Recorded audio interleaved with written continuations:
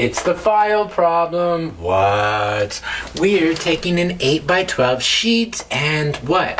We're bending the sides up so that they make a file like this guy. All right. So we're trying to maximize the volume. Maximize the volume. The volume is given by length times width times height. Right. We're looking for the volume of this guy. Oh, Carl. We're going to do the length times the width times the height. Right.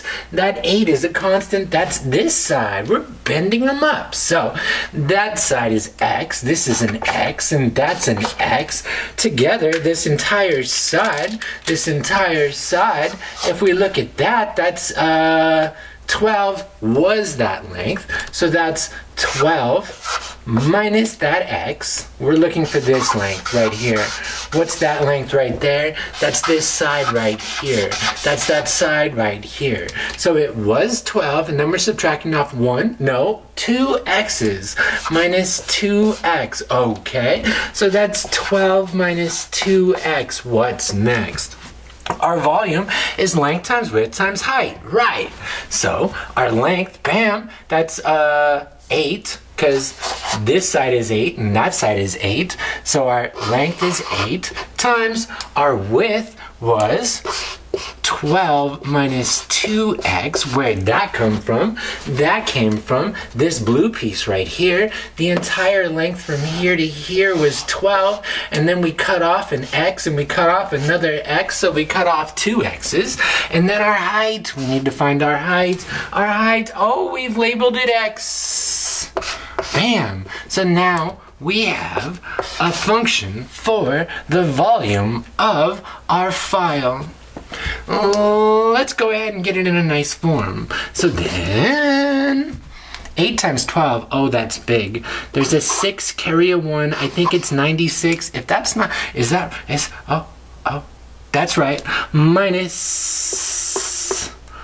16x squared. Look at that. What I do. There's where I got my 96. And that's where I got my 16. Okay, and then that's where I got that x, all right, and then that's where I got that x squared. So that's our volume.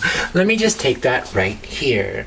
Our volume is 96x minus 16x squared. So if I'm trying to find the maximum, that's a parabola opening down. It's a parabola opening down, sure.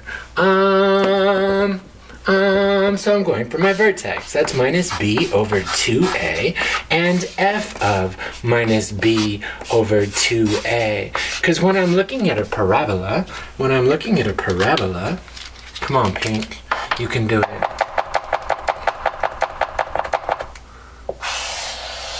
My vertex is going to be the maximum, and that's